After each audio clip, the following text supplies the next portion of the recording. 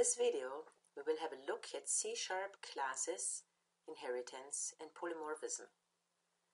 Value types, delegates, and classes all derive from System.Object. However, only classes can be used to build an inheritance hierarchy. That means only classes can derive from another class. Like in Java, classes are declared using the keyword class. C# classes can have fields, constructors, and methods, just like in Java. However, there are many more categories of class members in C#. One of them is properties. But there are also events, indexers, operators, and more.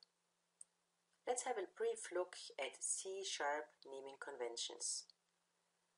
Fields, constructors, local variables, and parameters are spelled just like in Java. However, methods are Pascal-cased. That means methods in C# start with an uppercase letter. So do properties. When we look at access modifiers, we again see some similarities and differences. Private and public specify the same accessibility as in Java. However, protected provides only accessibility within the class and its derived classes. And internal is an access modifier we don't have in Java. It provides access within the same assembly. There's also a difference regarding the default accessibility for both class and struct members. In C# it is private, while in Java the default is package private. It is possible to combine the accessibility of both protected and internal. You do that by using both keywords, protected and internal, next to each other. In that case, a class member can be accessed from anywhere within the assembly where the class was declared, and also from any derived class, even if the derived class was declared in another assembly. Let's have a closer look at inheritance. Inheritance allows to create a new object based on an existing object. It describes an is-a relationship. C# has single inheritance, just like Java. That means a class can only inherit from one single base class. It can implement multiple interfaces though. Inheritance is a form of code reuse, because public and protected members of the base class become members of derived classes. Please keep in mind though that inheritance should not be used for any arbitrary form of code sharing. We only want to use inheritance between classes where the concept of an is-a relationship is given. Here is a look at the C# syntax for inheritance. It looks similar to Java, however, we use the colon instead of the keyword extends. Sometimes we see a simple class header like this one. In this case, the class derives from System.Object. There is no need, though, to specify that explicitly. Every derived class needs to call the base class constructor. It can be called explicitly with colon base and the argument list next to the constructor header, or it can be called implicitly. If the base class constructor is not called by the programmer, the compiler inserts a call to the base class default constructor. Here is an example. You can see that the base and the argument list is outside of the constructor body. So this is next to my constructor header. We could have continued in that line if there would have been more space. So we just broke up the line in the second one. But importantly, it is outside of the constructor body. And in this particular case, we were using a argument that we specified. So this was a parameterized constructor that we were calling here. Now let's have a look at polymorphism.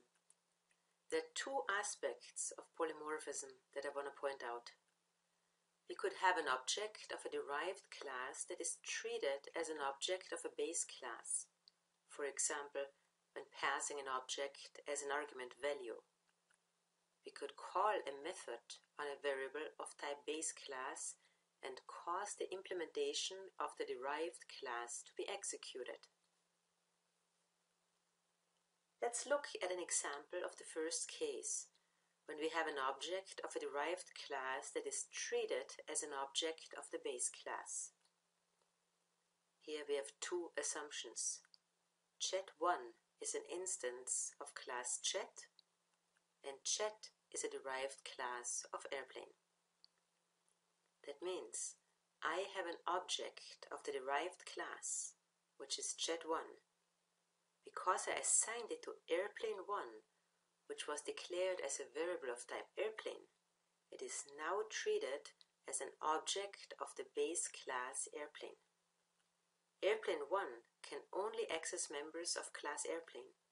It can no longer access methods that are specific to class Chat, even though Airplane1 is referencing a Chat object. If we tried to assign Airplane1 to a variable Chat2, this would not work. Not every airplane is a Chat, and the compiler doesn't keep track whether Airplane1 is currently referencing a Chat or not. What we can do, however, is the following. We can use the as operator. Let's compare the as operator to casting. Both casting and the as operator can be used for type conversion. However, casting will throw an exception when the conversion fails, but the as operator will return null. When should we use cast and when should we use the as operator? Use the cast when you are certain that the conversion will work. If your assumption was wrong, you want to know as soon as possible, and you will find out through the exception. Use the as operator if there is the possibility that the conversion could fail. In that case, you can use an if statement to decide whether you can proceed as usual or whether you should switch to a plan B. So far, we looked at an example of the first case where we have an object of a derived class that is treated as an object of the base class. Now, let's have a look at an example of the second case where we call a method on a variable of type base class and the implementation of the derived class is executed. Again, we have two assumptions. Fish1 is an instance of fish, and fish is a derived class of animal. If the method move was only declared in class animal, that very implementation would be executed. However, if the method move was overridden in class fish, the fish version would be executed. I won't elaborate on this polymorphic behavior because I assume that you know it already from Java. I do want to use this example though to talk about the keyword virtual. In Java, every method can be overwritten unless we declare it final. C# chose another route. In C#, only virtual class members can be overwritten. Class members that are overridable are methods and properties. There are a few ways to indicate that a class member is virtual. Typically, we do that by using the keyword virtual. However, all members that are marked with the keyword abstract or override are implicitly virtual. So are members of interfaces. Here is an example where we override the method move in class fish. First of all, we need to ensure that the class is overridable. We do that by declaring the method move in the base class animal as virtual. Next, we need a method declaration in class fish that provides an implementation that is specific to the derived class. Notice the keyword override. It is required and not optional, like the override annotation in Java. Notice also how the name, the number, type and order of parameters, the return type, and even the access modifier match the base class implementation. If we declare a new class that derives from fish, let's say saltwater fish, we could again override the method move from class fish. The method move in class fish does not include the keyword virtual, but overridden methods are implicitly virtual, and thus a derived class can override the overriding method again. If we decided that the implementation in class fish should no longer be changed by derived classes, we would have to seal the method. The keyword sealed prevents a class member from being